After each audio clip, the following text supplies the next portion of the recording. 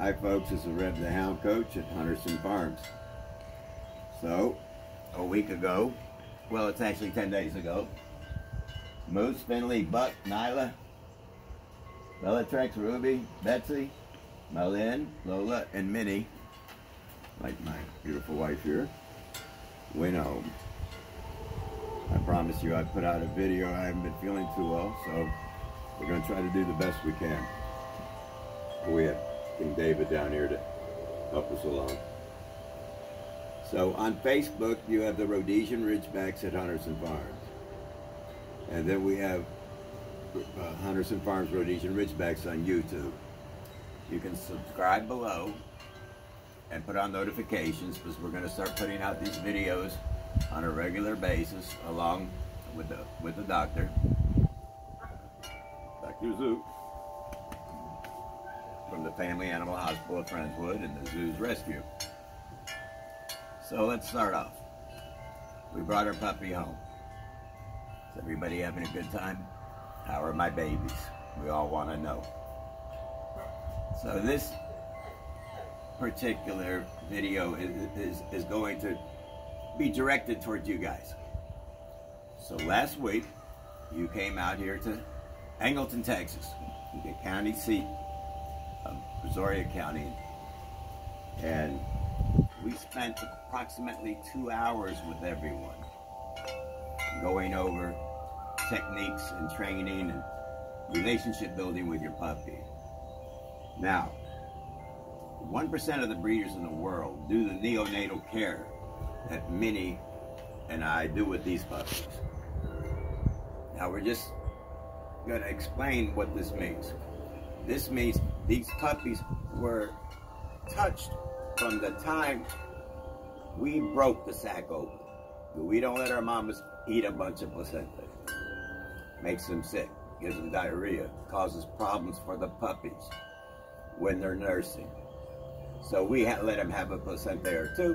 That's it. So when these trainers and everybody are talking about neonatal care, very few of them, there's a couple of doctors I think that do this. It's one of the most important things. I might hold that another way, Minnie. You're wrapped around the pole there. It's not going to work for you. I mean, many of the trainers don't go over the importance of the neonatal care. This is the 8 weeks that we have possession of your puppies. So we are handling these puppies from the time they come out. We break open the sac, we clean them, we dry them, we pull all of the stuff out of their nose, for lack of better terms, and the mucus, and we extract everything from their lungs. And you can see this on Rhodesian Ridgebacks at Rhodesian Farms on Facebook for years. Nothing's changed. The same routine that we do. And then from that point on, we are constantly handling the puppies. Then we wean them early. And that means separating the mom from nursing and start putting them on food. And if you go back and you watch the videos, you'll see Pastor Minnie and making big productions out of everything. Everything is fun. Training is fun. One thing you have to understand, you have your puppy home now for 10 days. Kind of left y'all alone with the video, and I've been under the weather. But that's a good thing. Now you've established your bond with your puppy. So let's go over a few things. Our neonatal care, as you noticed on the videos, and you at home with your new puppies, notice that when you came and you picked up your puppy, it sat in your lap, didn't want to get out of your lap. It wasn't all over the place. It wasn't trying to get away. It wasn't scared. That's from the neonatal care. Then we crate train them. Then we potty train them. Then at approximately 4 weeks, you gave us their names. We put them on this board over here that was in the whelping room, one of the whelping rooms, and we started calling them by name, or I should say my dear wife, more than me. And she would put them on a little laundry basket and drive them around like a car and do all the things that you're going to be doing in the future. We ran generators in the garage. We had a dryer in the room so the puppies at this neonatal state could be prepared for all of these things in the future. Now, let me ask you a question. How are we doing on our crate training? I know you want to have the puppy out all the time. And you want to be touching the puppy and examining the puppy, and looking at its ears, looking at its gum line, and feeling it all over, playing with its paws. Very important to play with the Rhodesian Ridgeback's paws, because in the future you're going to be trying to cut these bear claws.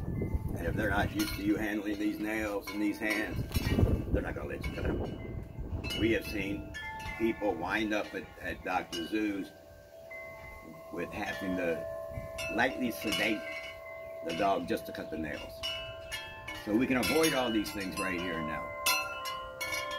We can do a video later, perhaps we will, a short one of what we call the examination. That's where we take King David, or the others, and we tell him examination. He hops on the lazy boy and puts his little paws, and this is fun. This is a fun thing he's gonna do. There's not a lot of treats involved here. There's enthusiasm. Now, the treat training is good, but for a Rhodesian Ridgeback, it could backfire on you. You want to leave it at a minimum. Or it's a non-negotiable deal later. You either have a treat or I'm not going to do what you want to do. So to take them off the treat or a clicker or whatever might become complicated. You might not get the best results you want. But we will use reward training, and we'll start now. So you built up this bond with your puppy. I've seen your videos and your pictures. Thank you very much. Send as many as you can to Manova Schwartz, and we'll post them on the page. We love to see the pups, and it's a nice thing for y'all to do. We appreciate it very much. So the crate training is going on for 3 months, for the next 3 months. This puppy needs to eat its meals, play, walk, and where are you going? Okay, David, turn around, boy. Come on. Come on. All right. So, I told everybody when you were out here, you had 2 meals a day. We have to study the Rhodesian Ridgeback's body language. One of the meals, your puppy is perhaps very attentive. The other meal is very playful. So during this time, when you discovered that, oh, in the morning it's playful, and in the evening it's tentative, then we will go on adventures with the puppy, and we'll let the puppy go smell and sniff and do everything else. On the meal that it's tentative, we might do a little puppy training. Go real easy on it. If it's just a puppy, we want to build a relationship with our puppy now.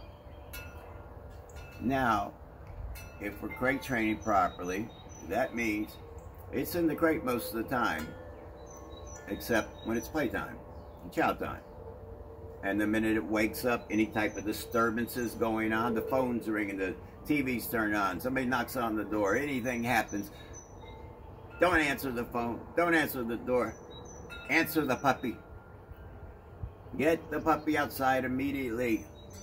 The potty training will be over with in no time at all. We have hundreds of references to that, and you're welcome to cross-comment with anybody that has got a puppy from Rhodesian Farms. They've had no problems if they listen. If you don't listen, and get on the internet and buy a $500 course on how to potty train your dog or make it sit. It's up to you. This is free. We're not charging you anything for this. We're not selling you anything. The same way we breed for the love of the breed, I'm putting out these videos for the love of the breed. And I want you to enjoy them This is puppy training made easy. Now we're in our second week. Into it pretty good. I want you to bring at least 20 people over. During the daytime, nighttime, whenever you feel, because you've been reading the puppy, is a good time for the puppy. And have them socialize with these people inside the house. You could go into the backyard if you want. I don't recommend that you take the dog out on the street till the second the stepper shot. I've looked at some of the trainers and they talk about doing this at 10 weeks old. You could be compromising the immune system and the health of the dog. We're having 100 people over the first week. 10, 20 people, great. And what you want to do is introduce them to them and get them used to them. But first, for you that have family members, what we want to do is we want to sit on the couch with the puppy on the ground and our children sitting 10 feet away. We could have mom, the daughter, and the son, and you're holding the puppy. And each and every one of them has a treat. So first, mom goes, Minnie, come on, Minnie, come on, Minnie. And Minnie comes, Ellen Trex comes, Moose comes, Finley comes, Buck comes, whoever. And if you've got them sitting, then you say, sit, Minnie, sit. And then give him the treat. And then you, in return, go, Minnie, come. And you got your hand out with the treat. Minnie, come. Minnie comes back to dad. Now the daughter says, Minnie, come, Minnie, come. And they're all excited. Come on, Minnie, make this fun now. It's got to be fun. If it's not working, stop it that night. Try it another day. Be sure everybody's separated about 5 feet apart. So we got 3, 4 people. They're 10 feet away from us. We're here. They're there. And each and every one of them is calling the puppy over and having it sit and giving it a little treat. And then they're touching it and playing it like Dave right here. See what I do? Okay? So this is a puppy that's been handled very well. There's not a place on his body we can't touch. Can we do an examination? Can we look in the ears? Can we smell ears? Oh, yes. Oh, good boy. We look at his gums? Good boy. He's a good boy. Oh, yeah. Normally we do this somewhere else. We look at his feet. We look under the groin because everything's important here. Does he got any skin problems? We look at his back feet. We go down the back. We'd be sure everything's okay with the glands, and he's just loving it. We do this in a chair in another place, but he actually can go to Dr. Zoo's, and I can tell him examination, and he will hop on the chair with his front feet and his back feet on another chair, and she can actually examine his rear end by penetration and not move, not say a word, because he's been pre-trained for this. So it's a good thing. So let's get into the socialization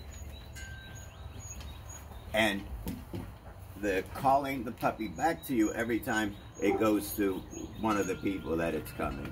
It gets the treat. So these two are getting ready to breed soon. A little romance in the air. We have another one over there cycling right now. We're going to see what's happening there. So there's a lot of activities in the background. Dave. That's our showboating. Okay. Well, thank you very much, and I hope you get something out of this video. So what are we focusing on? Great training. Paying attention when there's movement and the puppy wakes up to get it outside immediately for the potty training. And socialization.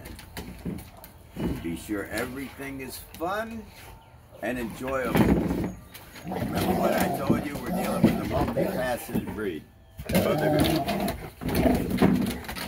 A multifaceted breed. It comes from many different types of breeds. So we want to pay attention to which type of breed this puppy favors. Okay, Mr. Romance.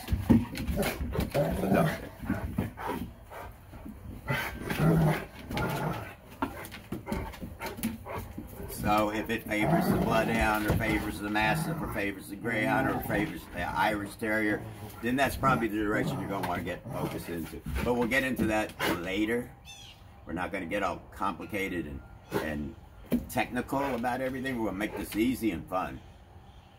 Now, another thing I want you to do before I sign off here is put the puppy in the crate and leave the room. You can watch from another place, or you got a window somewhere where you could look and see, and give him me time. Very important. People give your puppy me time in the backyard. Watch from the window. Let it go play by itself and have lots of me time. Or you're going to have separation anxiety like they're having all over the world with dogs. Everybody was locked down because of this COVID thing. And what did they do? They went out and got a puppy. And they spent so much time with this puppy. Now their separation anxiety is all over the place. Y'all want to be in the show? Okay. They're having fun here. Did you get that on video? The Rhodesian Ridgeback thing. This is a mating thing. This is David romancing his little girl there. So, you want to be sure about this me time. Please, give your dog privacy time. Give it privacy time in that crate. Get it to love its crate. I don't know if other people around the world about watching. You want the crate to be an enjoyable experience. And you want the crate to be a me time experience. Or you're going to end up going out of your mind, spending money, God forbid giving up the dog to a shelter, because now you're going to work. You're not at home anymore. The job working from home is over with. And the dog is going crazy because it's not being used to being left alone. Number two, let's start taking them on little rides. We start with a 2-minute ride every day for 3 days. We extend that for 5 minutes for 3 days. And then we try 10 minutes. Now, if that's too long and the puppy perhaps vomits, then just back it up, back it up, back it up, back it up, back it up. Go back to the 2-minute thing. Then go to the corner store. Take everything in little baby steps, and I think you'll have a wonderful experience. We're going to make these videos very simple for you because it's not that complicated. You have to build confidence like I taught you when you came out here. Build confidence in that dog that no matter what happens, Mommy and Daddy are there for them. And hopefully I'll be a little better and not on so much medication and communicate better with everybody. You're welcome to call me, text me with any situation you might have. But if you do have a situation, if you listen to what I'm talking about and you gladly answer questions, we'll get rid of that situation. The puppy is only 9.5 weeks old.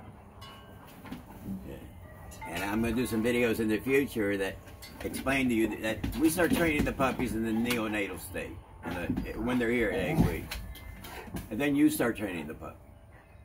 And you'll be training the puppy until the end of that puppy's life. Even as a 10, 12-year-old Rhodesian Ridgeback, you should still be exercising him and training him. And I will show you later in some videos how to teach an old dog new tricks. There's a big myth out there that you can't teach an old dog new tricks. I think it applies more to humans than it does dogs. So we're going to try to teach the humans how to work with your dogs, train your dogs in a fashion that is fun for them and fun for you. Because it doesn't necessarily work that way with a lot of people, and that's where they get crossed up. They get these videos, these seminars, and everything else. They spend $500,000, and their dog's not trained properly because the missing ingredient, fun. You got to be sure that puppy wants to do what you're doing. It's just the baby. You don't bring a baby home from the hospital and start training it to sit and down and jump and everything else. You build a human bond with your child. So let's build our human bond. Let's do our crate training. Let's go for little rides. Let's do our socialization. Have any questions? Call me, text me, whatever. God bless. And we'll see you on the next video from HuntersonFarms.com.